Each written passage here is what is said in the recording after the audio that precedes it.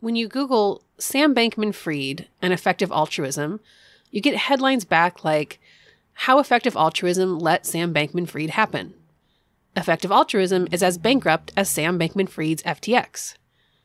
Effective altruist leaders were repeatedly warned about Sam Bankman-Fried years before FTX collapsed. And Sam Bankman-Fried and the effective altruism delusion. It sounds fairly damning, and in the fallout after the FTX scandal and Bankman-Fried's arrest, effective altruism itself seemed to be on trial along with him. Now, when you Google Sam Bankman-Fried and polycule, you get back partner swapping, pills, and playing games inside Sam Bankman-Fried's FTX party house, polyamory, penthouses, and plenty of loans inside the crazy world of FTX, and FTX's crypto empire was reportedly run by a bunch of roommates in the Bahamas who dated each other, according to the news site that helped trigger the company's sudden collapse. What the hell exactly is going on?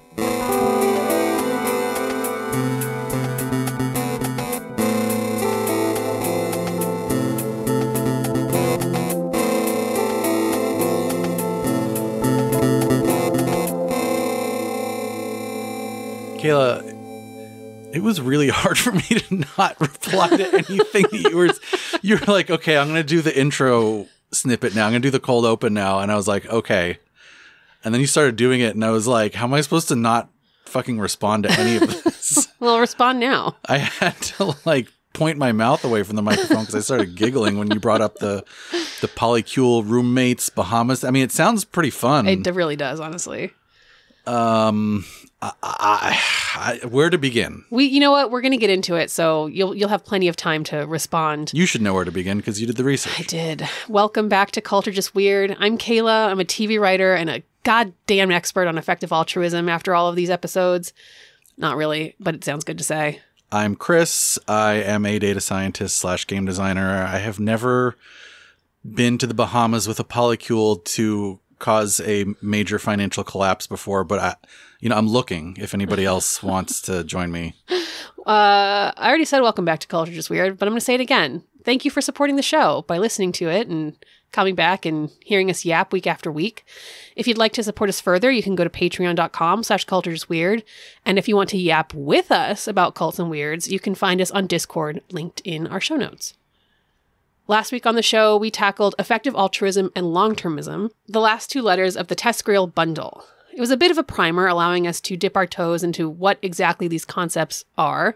In short, effective altruism, or EA, equals using evidence and reason to figure out how to benefit others as much as possible and taking action on that basis, usually with like charitable donations. And longtermism means extrapolating that idea out to include considerations of the far future and the humans who might live then. And that's why you'd be in a polycule, so you can make as many babies as possible. A lot of cross-pollination going on. That's not a thing. Seriously? I don't think this polycule was... I don't think this polycule had anything to do with population stuff, but like that's why Elon Musk has 12 kids or however many. Should we explain polycule? We'll get to it. Don't worry. Okay. We can explain it later. I want to keep our listeners on their toes, on bated breath for a moment. Don't forget, my mom still listens to this. She'll enjoy this episode. This week, we're going to get into some of the criticisms of effective altruism and long-termism, and some of the criticisms. It's not really possible to be totally comprehensive on this because it's a big topic. Mm-hmm. In short, we are all now here for the good stuff. Yeah. So the juicy episode. The juicy episode. So what the hell happened with infamous effective altruist and alleged polycule enthusiast Sam Bankman-Fried?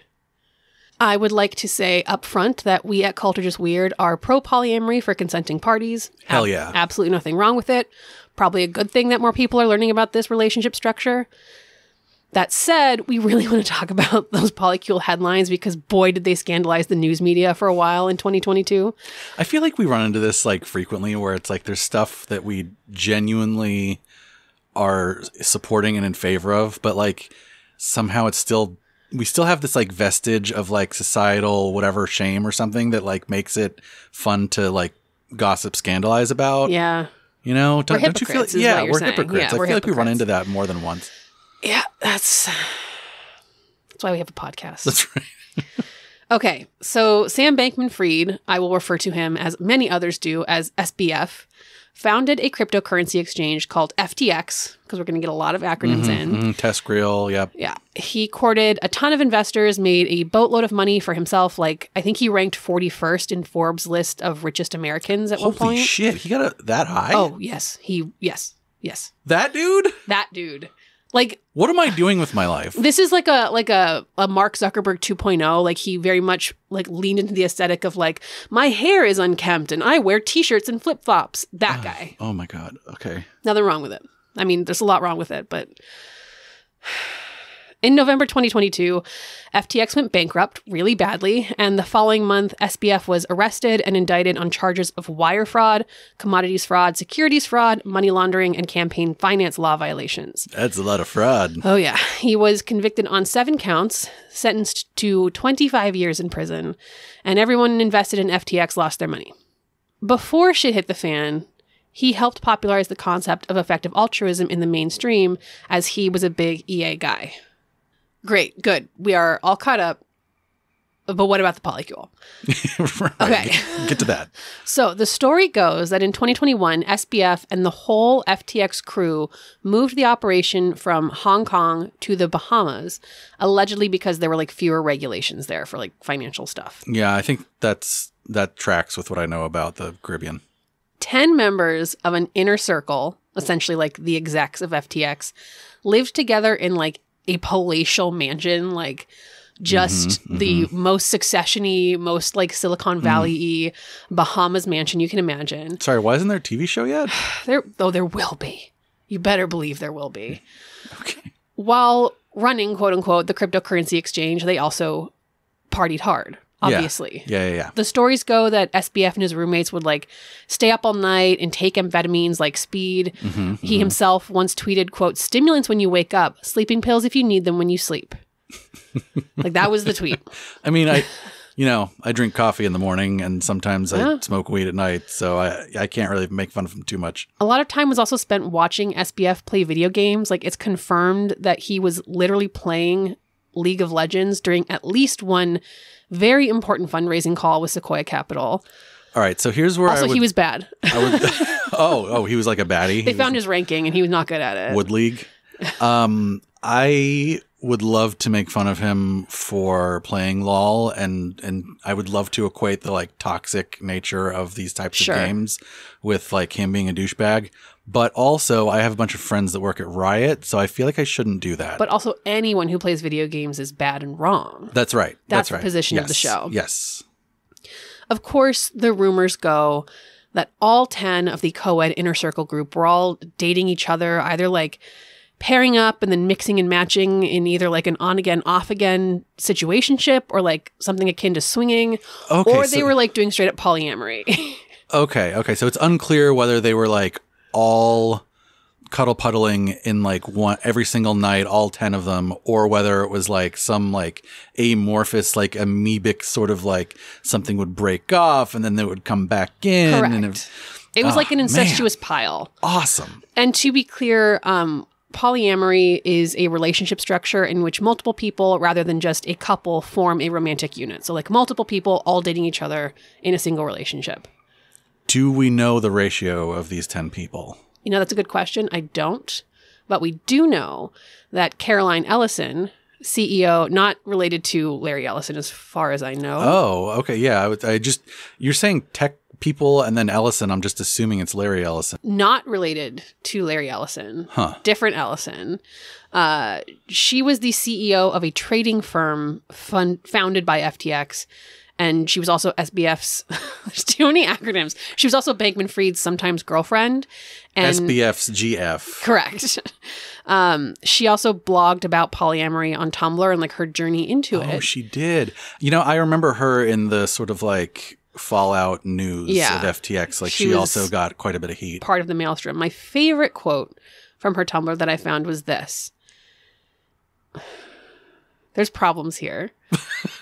And if you are a polyamorous person, you will be able to identify them immediately. And if you are not a polyamorous person, I think they'll still like scream right in your ear. Okay. Quote, "When I first started my foray into poly, I thought of it as a radical break from my trad past.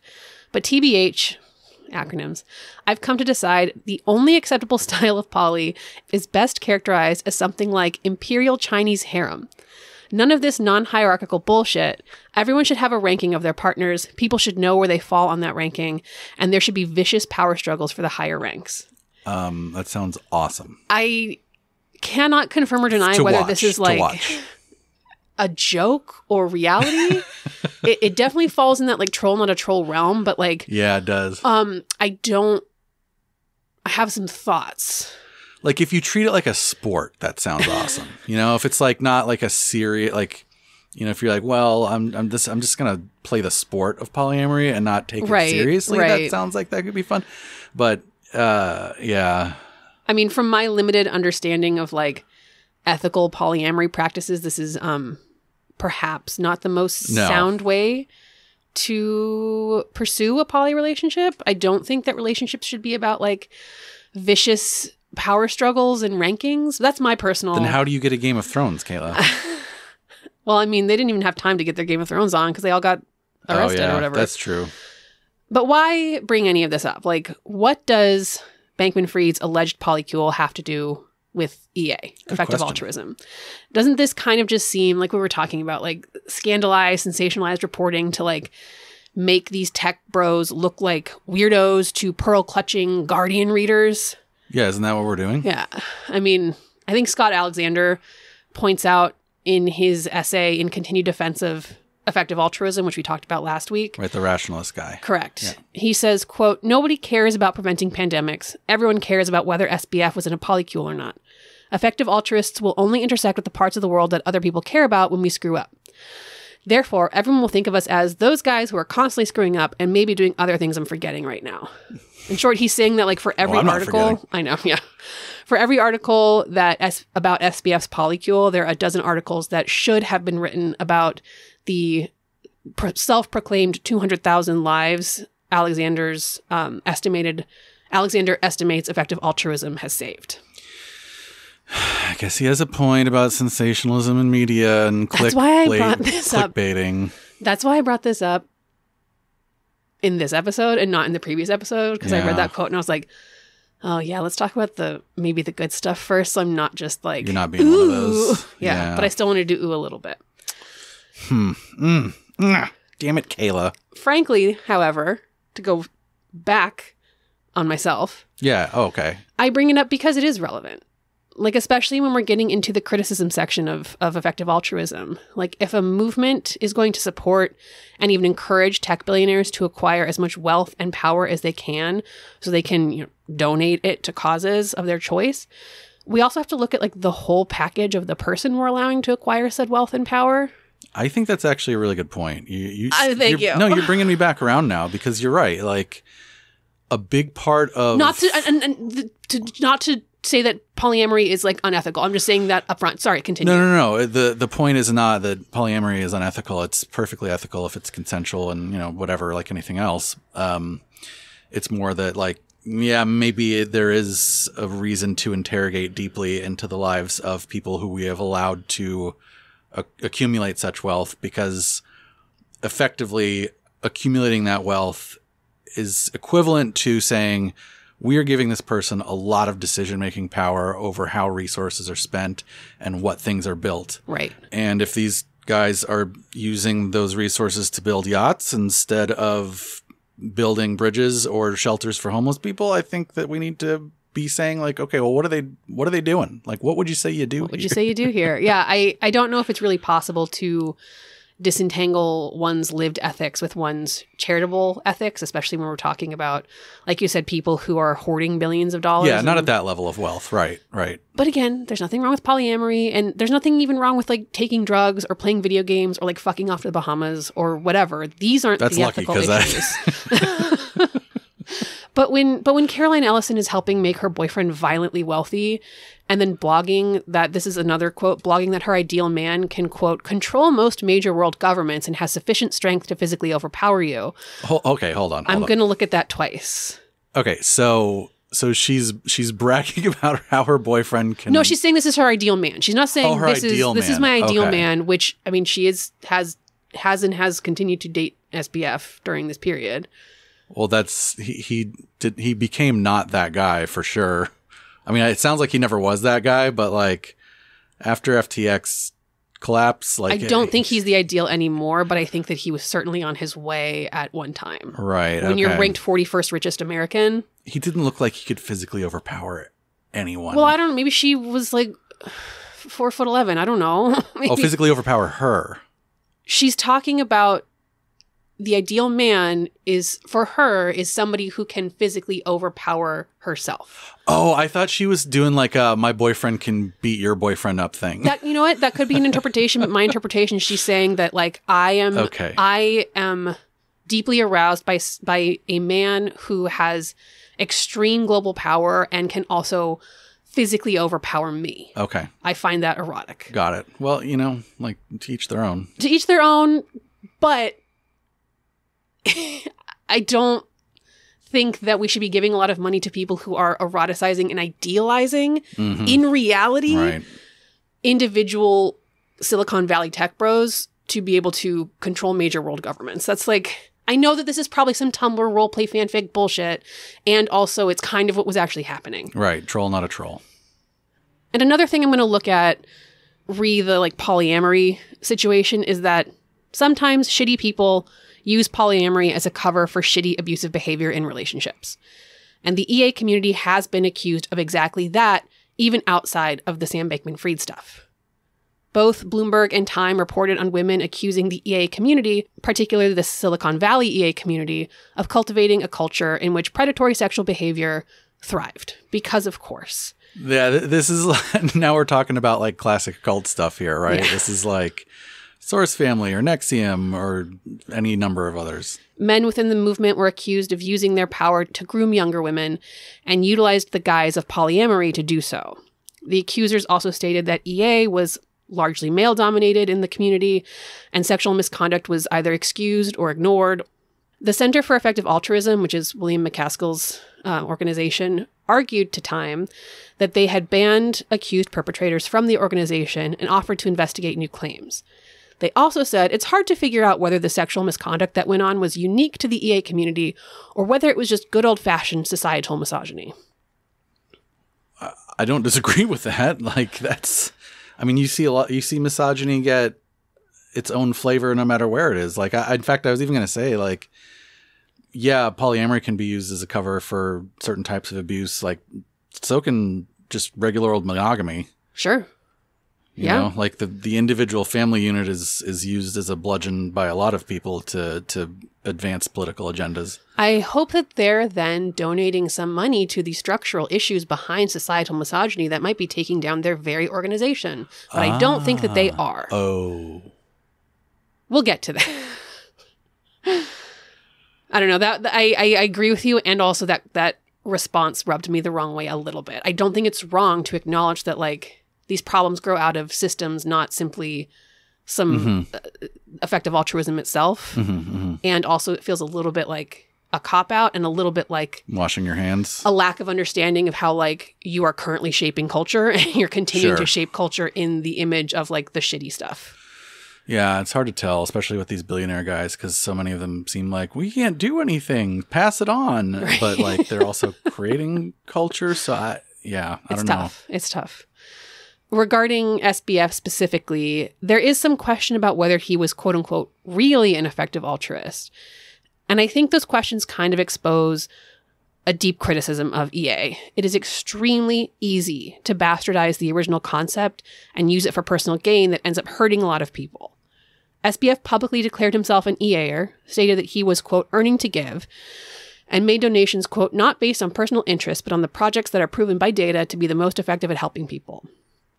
He was a member of Giving What We Can, the organization we talked about last week, where members pledged to donate at least 10% of their incomes to EA causes. He founded something called Future Fund, which was supposed to donate money to nonprofits. And guess who was on the team? Eliezer Yudkowsky.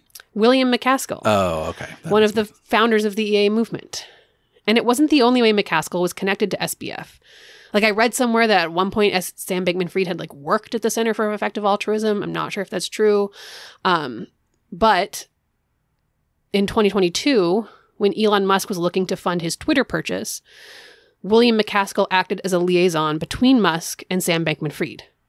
McCaskill reached out to Musk, who had once described McCaskill's book, What We Owe the Future, as a, quote, close match for my philosophy. Right. That quote comes up like everywhere. Yeah, that quote has been plastered across the internet by now, yeah. And McCaskill said, hey, my collaborator, and yes, he used the phrase my collaborator, can maybe help secure this funding. And then, ultimately, of course, that did not go through because Sam Bankman-Fried got arrested and went to jail. Yeah, getting arrested would put a damper on that.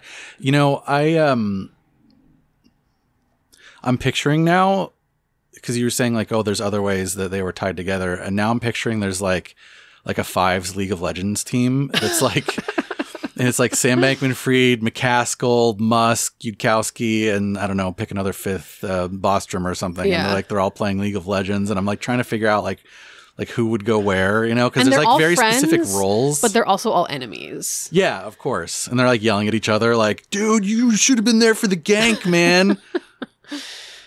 Kill me. Leading up to his arrest, Bankman-Fried did an interview with Vox reporter Kelsey Piper via Twitter DM, which I can't tell if it's really smart or really dumb. He stated that his, quote, ethics stuff was, quote, mostly a front, and that ethics is a, quote, dumb game we woke Westerners play where we say all the right shibboleths and so everyone likes us, end quote. Ooh, dropping the shibboleth word. Many. Should we define that? Can you? It's like a word. I can't. It's a word that is used to define in-groups and out-groups. Yeah. So like if you know the word, then you're on the in, and if you don't know the word, then you're identified as an outsider. It's like how we talk about jargon being part of the ritual criteria. Yeah, he could have, Many, of course, took this statement to mean that he was using EA as a cover for his shady dealings and his accrual of wealth. He later claimed he was referring to like things like greenwashing and not EA efforts, but like damage kind of done. Right, okay. McCaskill has since expressed deep regret at being duped by SBF. For what it's worth. So did they break up their League of Legends team? I think they did. Oh, no. Well, I don't think you can play LOL in jail. Shit, SBF needs another support. Oh, yeah, now he's just going to get like, like neo-Nazi Steve from his cellmate is going to have to be his playing partner. Unfortunately. Neo-Nazi Steve is probably not that far from a regular LOL player. Oh! Zing. Sorry, Riot friends. I don't know anything about LOL. I just wanted to make a burn. Make a burn. For what it's worth, as I mentioned before the intro music, Time reports that McCaskill and other EA leaders were actively warned about SBF being a fraud, being a deceiver, very early on, like 2018. And those warnings were essentially ignored. Like McCaskill was literally with this guy till the end. When the whole FTX thing went down, did McCaskill play it like, I had no idea? Or was he more like, well, I was warned, but I think he played it more as like, I'm outraged at how like duped I was. I'm outraged at the harm that this guy has caused. I don't think he said like, I should have known better. I could be wrong. Yeah. He definitely tweeted about this. So like, it's free to go and like look at and kind of see how you feel about it. But there was a lot of expression of like, I'm outraged that this guy did this. Yeah, I'll give him a couple empathy points here because like I do understand that like when you have a cause that you think is really important and you have a hose of money feeding that cause, right, there's going to be a lot of sunk cost fallacy of like, no, this guy has to be fine because if he's not fine, then I'm fucked. Yeah, that's a really good point. Like McCaskill has all these organizations, but like he himself is not an FTX tech bro. He himself is not Elon Musk. He himself is not generating billions and billions and billions of dollars of wealth. Yeah. So there's a lot of motivation for him to dismiss warnings. Yeah. And like none of us are perfect, but I think you got to be more perfect when you're doing stuff like this. Yeah, absolutely. There's a higher standard when you're in command of that many resources. Let's actually continue this conversation about McCaskill. Like, obviously we talked about him in last week's episode, but I kind of held off on saying how I felt about him. And part of that was because I wanted people to come and listen to this episode. But another part of it is that I feel really complicated about it. I don't think he's a villain. I do think he's demonstrably naive, or has been demonstrably naive. And I think he's in a really unfortunate position right now. Yeah. Academic and researcher Gwilym David Blunt, whose area of focus is, among other things, the ethics of philanthropy, wrote an article for The Philosopher titled Effective Altruism, Longtermism, and the Problem of Arbitrary Power, which you sent to me, so thank you for finding that. Wait, his last name was Blunt? Yeah. Sweet. In this essay, he explains, that was me laughing at you. Thanks for the support. In the essay, he explains that there is an atmosphere of schadenfreude surrounding McCaskill now, particularly in the wake of FTX's spectacular fall, largely coming from other philosophers and academics. And I think I would also argue the media. Mm-hmm. Blunt explains that part of this might be related to McCaskill's success in doing one of the more difficult things in academia, breaking out of it and having a direct and recognized impact on the wider world. Blunt rightfully credits McCaskill with creating both the effective altruist and long-termist movements, and states that his Center for Effective Altruism has, quote, annual expenditures approaching $400 million, with about $46 billion more in funding commitments. That's a lot of money. That's a lot of impact, baby. That's like a Scrooge McDuck swim in your little gold coins amount of money. Blunt goes on to describe how in 2022, McCaskill expressed concern about a deep change in the overall vibe of effective altruism. What he originally imagined and embodied as a practice of ascetic frugality had now become a way for the very wealthy to wield more wealth. In short, his own philosophy, in breaking through to wider culture, had also gotten away from him and its original roots. It's interesting that he felt that switch because I didn't feel it in time, but I definitely feel it in space. Yeah. With this, where I feel like there's kind of, I don't know, there's two different kinds of effective altruists, right? There's like the people that like to do some math and figure out where to donate, their $10,000 or $5,000. And then there's like this Sam Bankman-Fried set of like crazy wealthy billionaires that are like, using it again as like a club. I think that it's probably, they were able to tap into if I tell people that if they invest in me, they're not just investing in me, they're investing in the future and they're investing in these good causes, right, I get more money. Right. And especially people are going to take days, advantage of that. People, compared to 10, 20, 30 years ago, people are much more interested in investing in things that are more, activist investing, right? Things that are more... I hate that phrase. I know, I hate that phrase too, but people are more likely today to invest in something that feels like it's doing something for the, capital G good. Right. So in this way, I feel for William McCaskill because like, that's tough. If you come up with this idea and you have this like, monkish is not the greatest word, but like it's supposed to be, it was originally supposed to be more frugal, more ascetic, or is the word that is used, more austere versus like big and ostentatious and billions of dollars. Mm-hmm. This article, like kind of softened my heart towards him a little bit, which is good. And like, I think McCaskill was 24 years old when he developed the idea of effective altruism. Oh, he's a little baby boy. And like 24-year-olds are, of course, well into adulthood. And McCaskill was deeply educated in philosophy, among other things. And still, 24-year-olds, like while they have many gifts of youth that we lose in older age, 24-year-olds also often lack wisdom that does come with age. Mm-hmm. And I think that there is some wisdom lacking around his approach to his own philosophy. Like, it's worth talking about how he was unable to see some of this coming, that he couldn't look at history and recent events and think, wealthy people usually act in their own self-interest and often resort to unethical means to accrue wealth. It's worth talking about how, like, despite being warned about SBF and his shady practices, McCaskill was still duped along with the rest of the FTX investors and had to, like, take to Twitter to express his rage and embarrassment over the whole thing.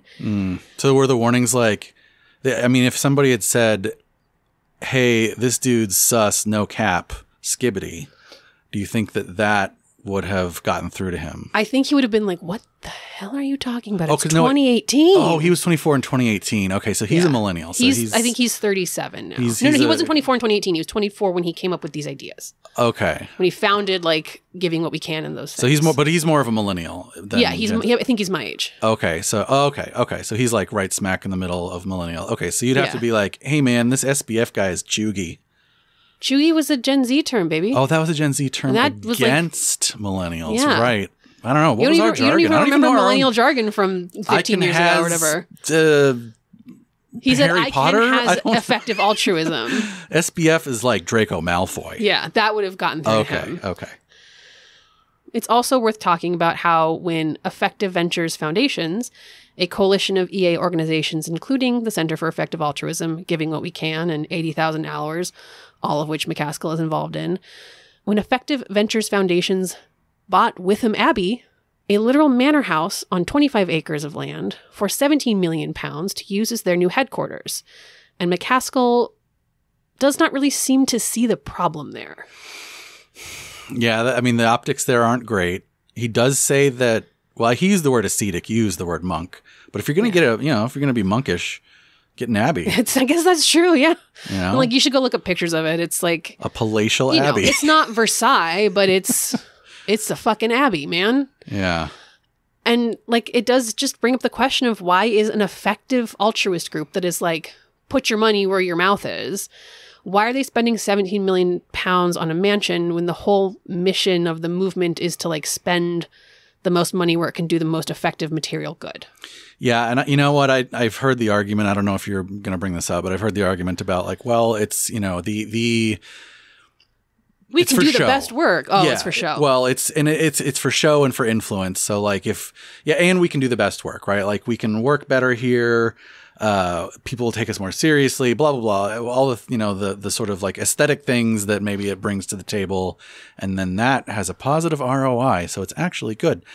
Don't really buy it. I just don't buy it anymore. Because I feel like if your thing is effective altruism, if your thing is like ascetic, high ROI giving, then wouldn't you be better off advertising yourself as being like, yeah, man, we work out of a warehouse? Like that's much more, to me, is much more effective. Like I forget who this is like the knowledge of this is long lost to me, but in business school, I remember hearing a story about like some CEO that was CEO of this company that was, and whatever it was, like they were like very conscious about costs, and they were like, hey, we need to, do things cheaply so we can give it, pass on the savings to the customer. Whatever it was, they wanted to be really cognizant about costs.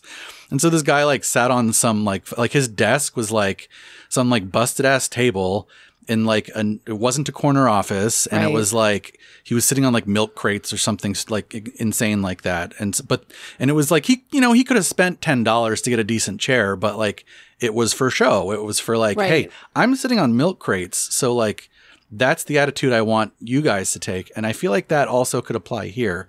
If SBF figured out he could get more money by not getting haircuts and wearing flip-flops, then like I feel like that could maybe translate. I don't know business, but it's just, and also I still just like don't buy an Abbey. Yeah. There's other options between milk crates and Abbey. Right. But like it's not like it's fine and all, I guess, if you're again going for the show of it, but don't you want to show your DNA and not like what you're not about? That's what I think. Blunt goes on to explain that McCaskill and others have failed to include, quote, a working theory of power, which results in major blind spots and loopholes in the EA framework. I think that sentence there is like why I was like, oh, you got to read this. Yeah. Because I think that's the sort of the key insight. There seems to be little or no understanding of the fact that the harm caused by billionaires leveraging a system that allows them to become billionaires enough to embrace EA ideals cannot then be outweighed by the good they might do in their EA endeavors. Okay, maybe it's that sentence, actually. That was my sentence. Oh, that was your summarizing sentence. What they're talking about. Yeah, I think that's just another thing that's so... And that particular insight, I think, even goes beyond just EA, but like to altruism in general, to charity in general, because that's, a lot of these... Starting with like the Carnegies and the Rockefellers, that's what they like to do, yep. But... No, why are they in a position to be doing that in the first place? Do they want to interrogate that? Not really. I still don't understand why Bill Gates keeps going, I'm just donating all my money to charity, and then he gets richer and richer and richer. Yeah. I don't understand. But God forbid we get taxed. EA founders like McCaskill and Peter Singer seem hellbent on viewing someone like SBF as like a bad apple, an outlier, like an unfortunate one-off. He's not the result of a flaw in the philosophy, even though the philosophy facilitated his rise to money and power, which facilitated his harmful behavior. Without a working theory of power, without grappling with structural power and what it means, EA and long-termism helps put power in the hands of the ultra-wealthy and then keep it there which is, do I need to say why that's a problem? No, I think we've said it like 3 or 4 times in this episode. They get to make all the resource decisions if that happens. That's not great. EA and Longtermism look around and say like, hey, let's put our money over here where the people need help. But they do not look around and say like, hey, what are the structures in place that cause those people to need help in the first place? And how do we change that? Right. Because those causes are so often necessary in generating the kind of wealth disparity that we're talking about. And so if you buy into the idea, which I do, that billionaires only exist when massive amounts of people live in poverty, it's easy for those billionaires to go, hey, I'll donate some of my wealth rather than like aid in the dismantling of the structures that allowed them to become so rich and powerful. Right. It's an indictment on the whole system. I feel indicted. EA seems unable to grapple with the fact that there are structural issues within their own philosophical framework and movement, and part of that is because the philosophy seems to avoid grappling with the very concept of structural issues. And like you said, this is a problem that comes up in the ethics of philanthropy and charity time and time again. Like, this is not reinventing the wheel. This problem is time immemorial. Right. And they're not fixing it. No. Because these people want to have their names on their college buildings. It's very important. I will also note, again, that it's funny to me that the Center for Effective Altruism was like, maybe the issues with sexual misconduct in our ranks was actually the result of systemic misogyny, when they don't really seem equipped to talk about or engage in systemic issues elsewhere. That's a little like, have your cake and eat it too. McCaskill and SBF and these guys aren't the only place to look for these criticisms of EA and long-termism's effect on empowering the mega wealthy with both like a lot of money and a lot of material power. Professor Gary Marcus, who is a researcher focused on the intersection of neuroscience, cognitive psychology, and AI, which is very cool, recently wrote an article titled, OpenAI's Sam Altman is becoming one of the most powerful people on Earth. We should be very afraid. Great. And I am. Done. Yeah.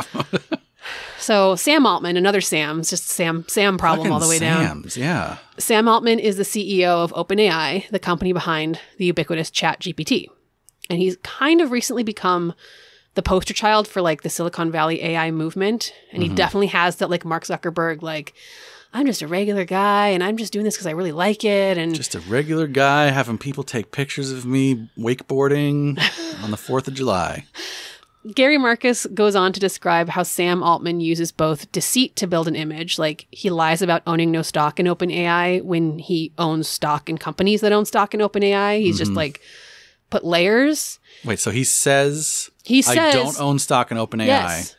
But then he has an ownership stake in Y Combinator. In Y Combinator. And Y Combinator owns stock in OpenAI.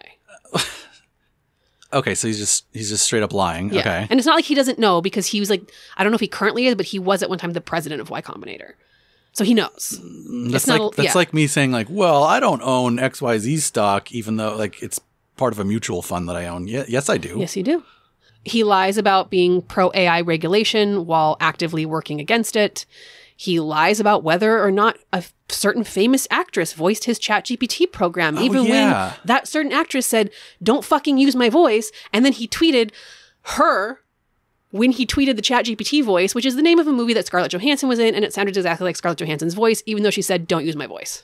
Yeah, and then she sued. Yeah, which she should have. Of course. Saying like at no point in that process did she say maybe. No.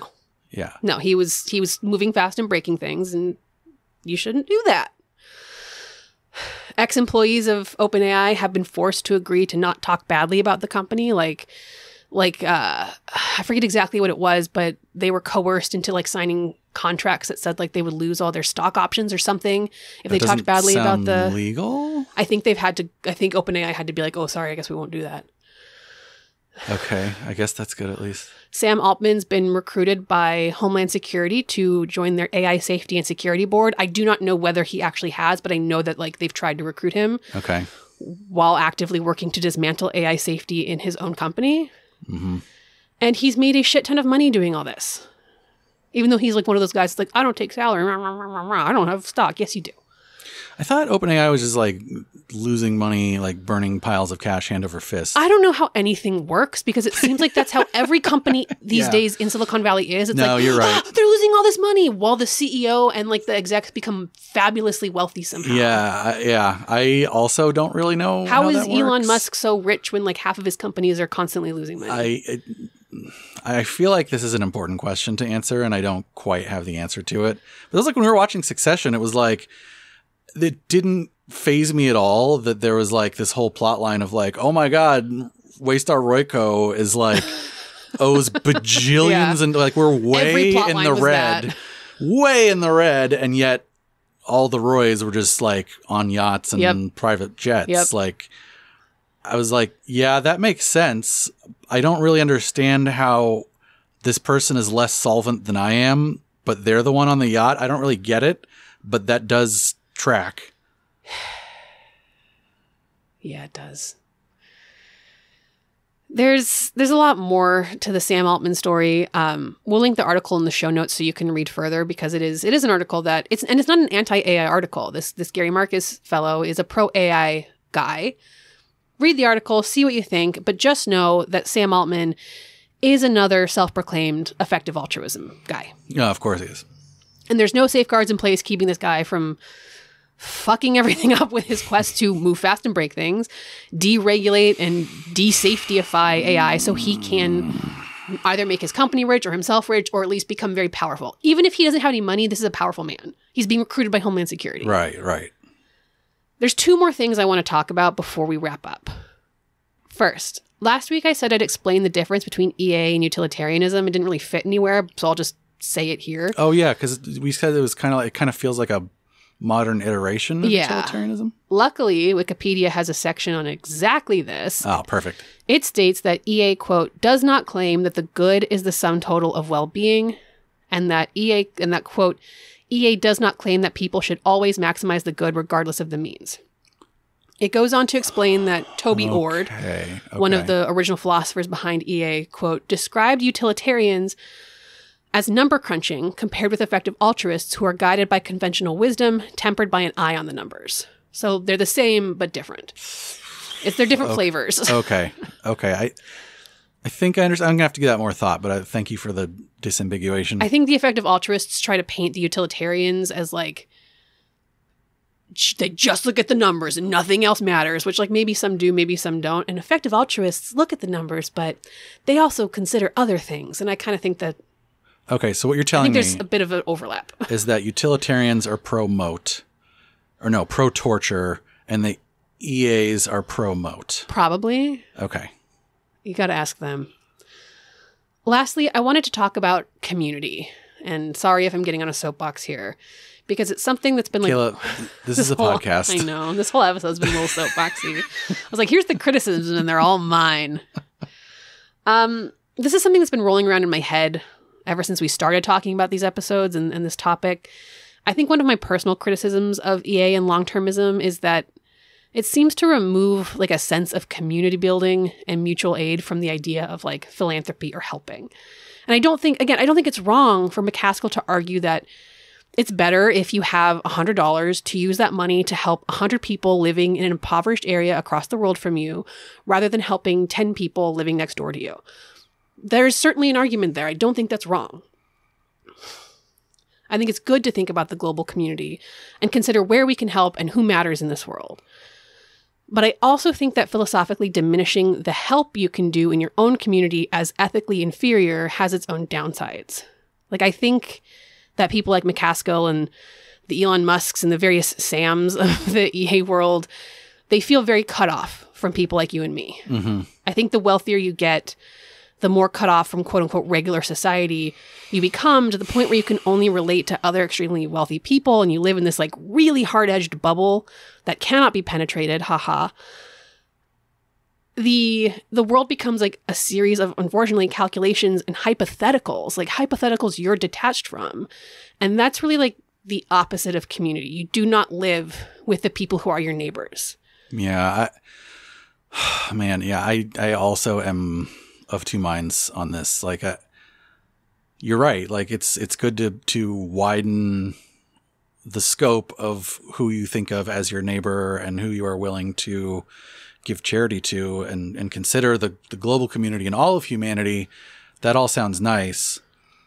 But on the other side, there's the contribution to like the atomization of society. Right. And, if we're all just doing, the math, which seems to be what they complain about utilitarians. But anyway, if we're all just doing the math to say like we can help the most people in XYZ place, don't worry about physically going down to the soup kitchen or whatever, or, even just like, I don't know, baking a pie for your neighbor. Maybe they're still into that, but it feels like it's emphasizing one thing over the other just because of the efficiency and the effectiveness. That's just, I don't think it's not the only measure. Yeah. Eroding the community down to the like I said, atomization, where everything you do has to be mediated through an app. And you have to, if you're going to swim at a friend's pool, it has to be through Swimply. And if you're going to, get food from a friend, it has to be through Uber and, yada, yada, yada. If you're going to stay at a friend's place, it's got to be through Airbnb. Right. I read a quote during all this research that I lost in one of my tab closures, and I haven't been able to find it again. So forgive me. Tab closures, no. Forgive me for paraphrasing especially, but someone pointed out that the Silicon Valley effective altruists literally live in their ivory towers above San Francisco, debating and calculating how to get more wealth and what future populations to help with it, while scores of people literally suffer and die in the streets of San Francisco below them. Like literally below them, yeah. Literally beneath their feet. And that point stuck with me. We live in Los Angeles. We live in a city that has a tremendous unhoused population. I think it's 75, it's north of 75,000 people. And I think about, that's so many. And I think that's just LA City. I think LA County is more. And so I think about that 200,000 number that Scott Alexander talks about. And I think about if Elon Musk were to take some of his exorbitant wealth and do something to house unhoused people in Los Angeles. If you want to think about it in long-termist stuff, that's not just helping those 75,000 people. That's helping the unhoused people that come after them as well. Right. I don't know why they're not thinking about these things. I think that the destruction of community does have material impact. Well, I think that's part of my problem with long-termism is that there's just a lot of assumption that we are doing the calculations correctly. Right.